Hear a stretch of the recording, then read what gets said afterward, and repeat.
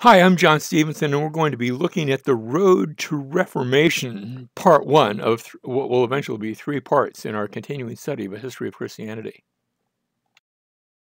In our timeline, we've noted the ancient, the medieval, and the Reformed Church. We've already gone through the Middle Ages. We're in the High Middle Ages, but we're going to be moving toward the Late Middle Ages, and we've divided Middle Ages into those three sort of bite-sized chunks so that we can have a better look at them. During that period, still during the early Middle Ages, we'd had Pope Formosus, who had been elected to the papacy in 891.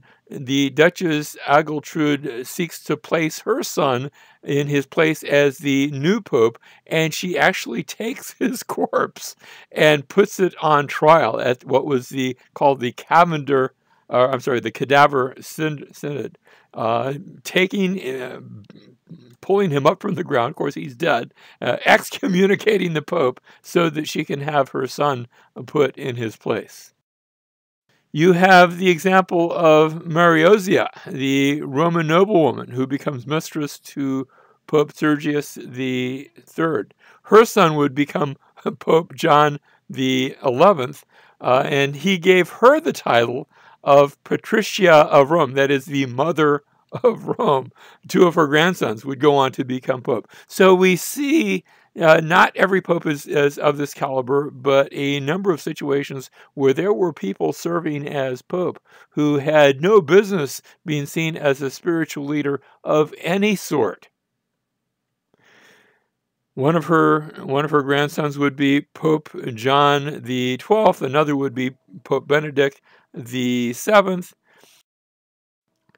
We move forward now to Pope Benedict the 9th. He becomes Pope in 1032, a descendant of that same family of Mariosia.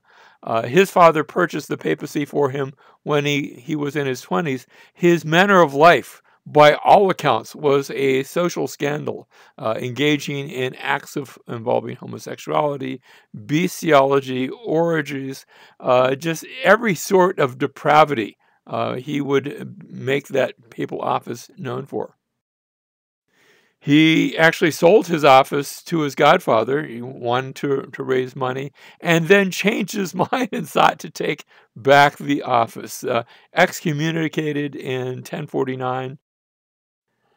It's during this period, this time of upheaval, when the papacy and the leader of the church was sort of up for grabs, that we have both Francis of Assisi, we've seen him in an earlier class, but a contemporary in the person of Peter Waldo. Now, Peter Waldo, and also remember, not everybody uses that letter W, so you might have heard it as Peter Waldo, same person. He's a wealthy merchant of Lyons in Gaul, modern-day France, who gave away his possessions to live a life of poverty. He had parts of the Bible translated into French, or what passed for French back in that era. Remember, languages continue to be changing, even as we've seen the English language change over history. He taught that the New Testament was to be the only rule of life for Christians. And in a day and an age where authority was coming down from the Pope, whether he was a good leader or whether he was a bad leader, this was considered revolutionary. Waldo ended up sending out street preachers who embraced his lifestyle of poverty. So instead of, now remember, by contrast, you have the Pope living in a grand palace, being treated as though he was an emperor, actually claiming for himself the sort of prerogatives that would belong to the emperor based upon the donation of Constantine, and saying that the emperors wanted this to happen, so therefore they were embracing it. By contrast, here we have Waldo living a life of poverty and sending out disciples of poverty, emphasizing teachings like the Sermon on the Mount. The Waldensians, his followers, are going to come into conflict with the very rich excesses of the church. And people are going to look at them and say, gee, he looks a little bit more like Jesus than the Pope does, who is supposed to be representing Jesus. The Waldensians were eventually declared to be a heresy and driven underground, but we're still going to see Waldensians still there, still following those teachings by the time we get to the Reformation. We noted that maybe we didn't notice. He translates Scripture, at least portions of Scripture, into the common language because not all of his followers could read. They would memorize these sections, so they would become, in a sense, walking Bibles, quoting parts, especially from the Sermon on the Mount, as well as other portions of the Bible. They refuse to fight in the Crusades as they adopt pacifism. Now you say, well, that reminds me of Francis of Assisi. Well, Francis himself was not fighting, but Francis was not arguing against those who were, even though he goes on his pilgrimage of nonviolence. He still believes in the cause of the Crusades. Peter Waldo and his followers, not so much. They are actually saying, no, Jesus didn't tell us to go fight enemies. He told us to forgive those who strike us and who speak and or act against us. As I said, the Waldensians, they're going to embrace the Reformation when it finally emerges. They'll become part of that, but they will have been, in the true sense of the word, pre-reformers before the Reformation ever arrives. The Council of Toulouse says that we prohibit also that the laity should be permitted to have the books of the Old and the New Testament, unless anyone from the motives of devotion should wish to have the Psalter or the Breviary for divine offices or the Hours of the Blessed Virgin, but we most strictly forbid their having any translation of these books. Notice this church council said, we do not want our people to have the Bible. Now, a priest can have the Bible, a bishop can have the Bible, but not regular people, because who knows what they will do with it. Well, they might do something like Peter Waldo did. They might start living like Jesus. They might start recognizing that some of the teachings of the church had long since departed from the Scriptures. By the way, this reminds me, and I'll probably share the story again later on, my mother, who was brought up Roman Catholic, very stringent, and she related to me about having been told by the priest in her day, and she wasn't nearly so old as to go back to the Council of Toulouse, but she remarked about how the Roman Catholic priests in her day would say, whatever you do, don't read the Bible, because if you read the Bible, you'll end up believing something other than what the church believes. And lo and behold, she found out that that was actually quite true. When she read the Bible, she came to believe some other things other than what the church was teaching. We have the advent of the Inquisition, the Episcopal Inquisition, beginning in 1184, and the bishops here were required to inquire, that's hence the term, to investigate their churches, largely ineffective, because after all, they're giving it sort of a surface look, and most bishops are saying, yeah, my church is fine.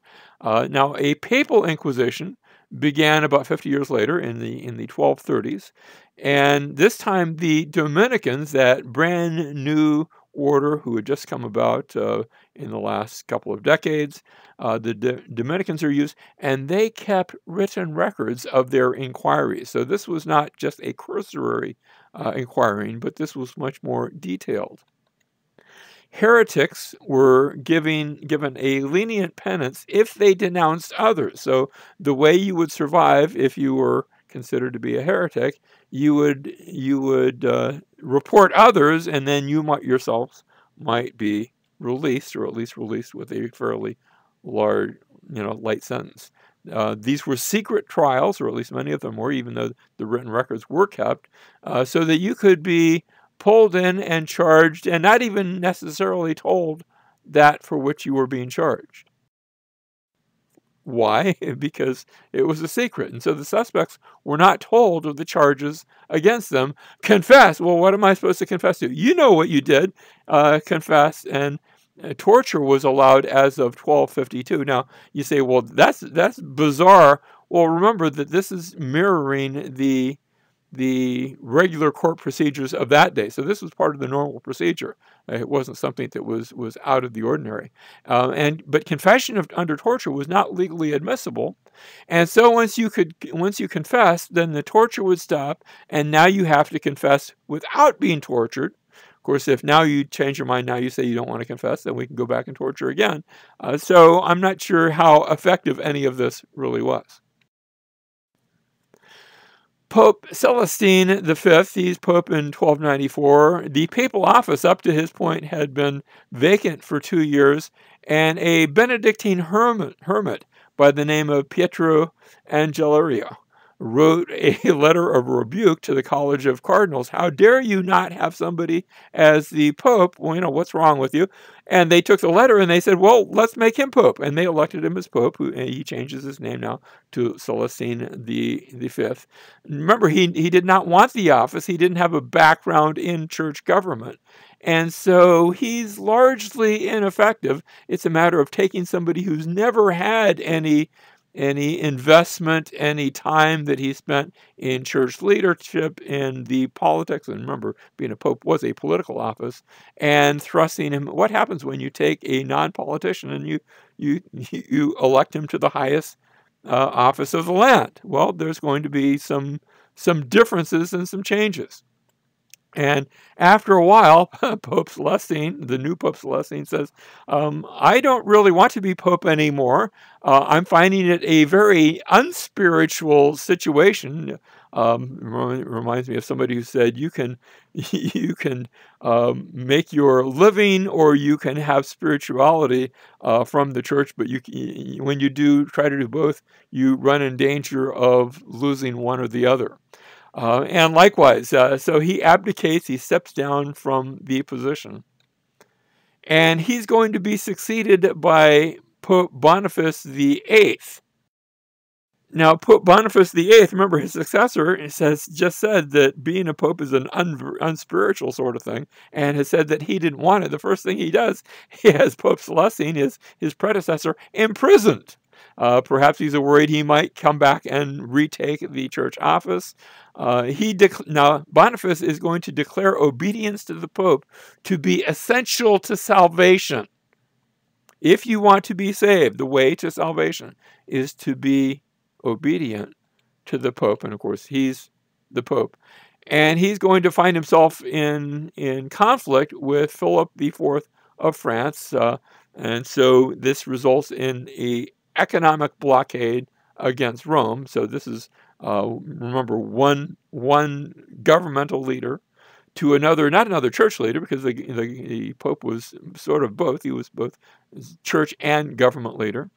And so Boniface issues the Unum Sanctum that says the popes are able to judge the suitability of kings. And this is what we've seen all along, this contest of wills. Who will have authority? Is the Pope over the king? Is the king over the Pope? They had already settled this in the Eastern Church, but now it's up for grabs in the Western Church. Boniface, after he has issued this Unum Sanctum, he is accused of heresy, of murder, of sodomy, of devil worship. And I'm not saying that he was necessarily guilty of any of these things, but there had been enough past history of seeing popes that were guilty of a number of these sorts of things where the charge is now stuck. Therefore, Boniface was arrested, he was imprisoned, he was released after a couple of days, but he died from his mistreatment a few weeks later. It had caught up with him. Now, we just said that this was an issue between the Pope, or between the King of France and the Pope that has been up to this time based in Rome. After all, his official title is the Bishop of Rome. But now a new Pope is chosen who is invited to come and stay at the Papal Palace in Avignon in southern France. And he's given a grand place, much nicer than the church in Rome was. Now you say, well, wait a minute, I've been to St. Peter's in Rome. It's a very nice place. That hadn't been built yet. And so Rome was rather run down at this point, and Avignon, by contrast, was filled with all of the modern amenities. And so the Pope stays here, and when it comes time to have a new Pope elected, after all, the cardinals are here in Avignon, and the previous pope was in Avignon. So again, another French pope is elected from Avignon, and he's going to stay in Avignon. Both he and his successor and the next successor, and we're going to have a whole succession of popes that have never been to Rome, that are not, even though they have the title of Bishop of Rome, they're not in Rome, they're in Avignon. And so we have what a later individual, it might have been Martin Luther, I forget who coined it first, but someone coined this time the Babylonian captivity, not because it's in Babylon, but the Babylonian captivity of the church. That is the papacy for about 70 years. Remember how the Babylonian captivity was 70 years, depending on how you counted it. So likewise, this is about 70 years where the papal office is to be found. All the popes are holding office from Rome, and they're all French. Now you eventually have a break from that. An Italian pope is finally elected, and he wants to reform the church because things have been getting very lax, and so the French decide, well, wait a minute, we don't want reform. And so they'd had a whole succession of French popes, but now they have one Italian. And so they choose their own pope, and you're going to have the breakup. How do we choose things like popes? How do we choose things? And this is going to eventually lead to what is called the conciliar movement. Not that they are being reconciled, but the movement of church councils being that which guides and directs the church. You see, we'd had a study in church councils going all the way back to one in the New Testament. Acts chapter 15 had been a church council, and then we'd had the Council of Nicaea and places like Ephesus and Constantinople and other places where Chalcedon, where we had church councils. And so now the question is, can we go back and do councils? Not that we're going to replace the Pope, but maybe we've been giving the Pope too much authority. Now, following the Babylonian captivity, as we said, the French choose their own Pope and the Italians have a Pope. And so now we have two Popes, and we're going to have a period here up into the 1400s where we have two popes. And finally, the idea comes, well, maybe we could actually have both of them step down and we'll have a replacement. And so they agree to this replacement, a third pope, and the other two popes decide, well, we don't want to step down. And so we've gone not from 2 to 1, but from 2 to 3 popes. And we have 3 as we get into the 1400s. In fact, we're going to attend a council that will seek to rectify this and change this. The Council of Constance came to an agreement that the councils hold authority. Of course, councils are going to do that. And they elect Pope Martin, but he, at the end of the day, won't sign it. He does not agree. Later on, that conciliatory movement elect an anti-pope. Nobody wants to go back to having 2 or 3 popes. That's not going to win too much support. And Pope Martin reaches out to the kings of the surrounding nations and says, look, you have we've had this big issue in the past of wanting to be able to appoint bishops. I'll let you do that, provided that you agree that the Pope is the one who is making all the final decisions. And the kings are more than willing to do that. And so we have the conciliatory movement, which the whole idea of councils, that moves now to the back, and the Pope comes out stronger than ever as we approach the Reformation. It's going to be not councils, but the Pope that is the final authority. So we've had the Black Plague. We'll speak about that. A plague that comes over Europe beginning in 1347, had originated in China and had gradually made its way past the Black Sea and then to a ship landing in Sicily. And over the next 5 years, you had a quarter of the population of Europe die. And this was no small thing. Now, the population had already begun to decrease because they'd had a famine in the uh, early 1300s. But now, 1347, this kicks into high gear, and we're going to see a great decrease in the overall population. And it's around this time that we have the ministry of John Wyclif. John Wyclif, he has been described as the morning star of the Reformation. We don't know exactly when he was born, died in 1384.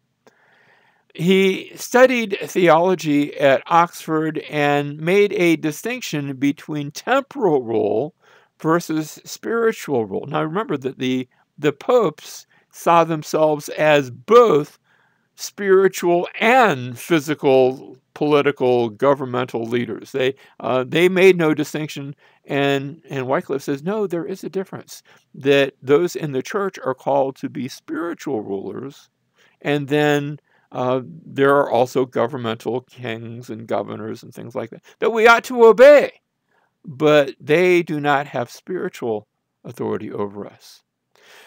He taught that no one in a state of mortal sin can serve as a priest. So therefore, your ability to lead in the church should be reckoned by the kind of life that you live.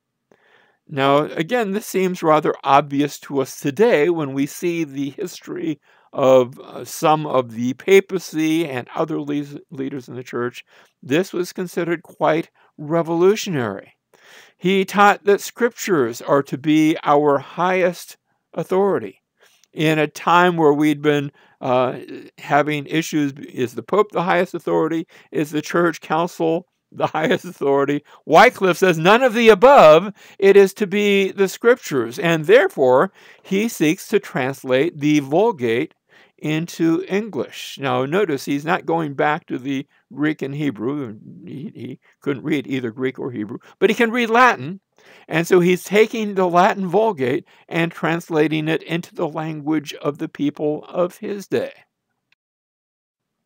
Now, you have the Latin Vulgate, for example, Matthew chapter 4, verse 17, and I'm not going to try to read the Latin, the Dicere Paenitentiam.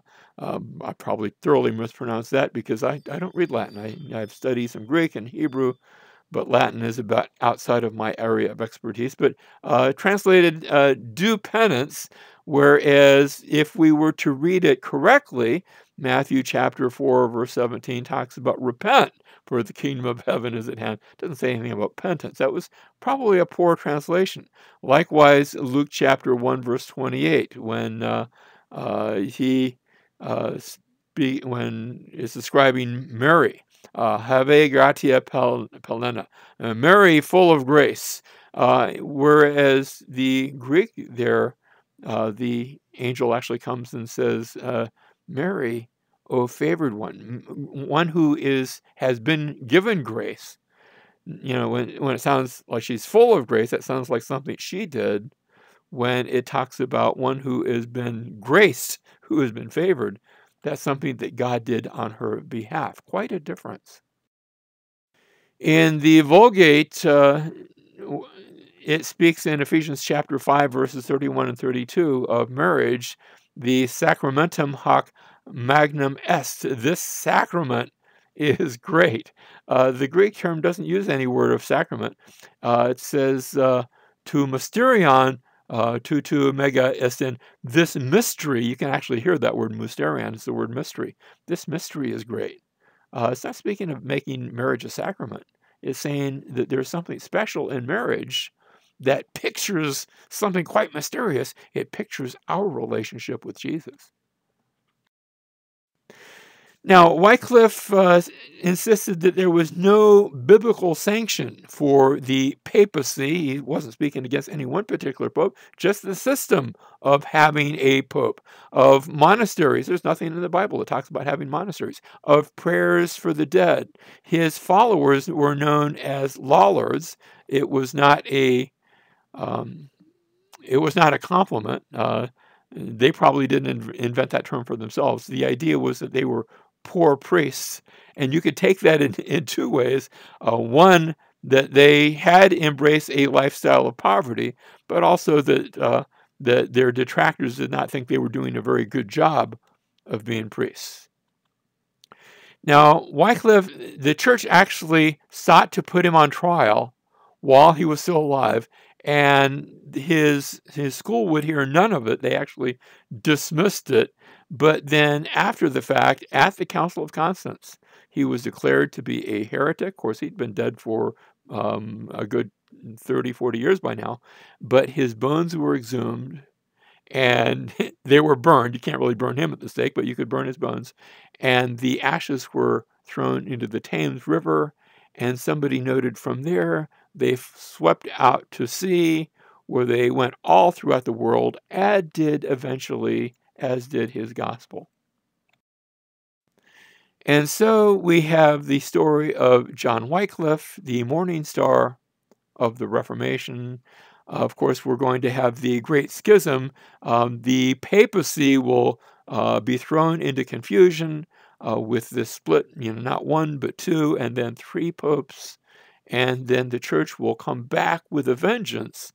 And when it does, it will be seeking to speak not to Wyclif, because he's already dead, buried, dug up, but also to one of his spiritual heirs. We'll see him next time, John Huss.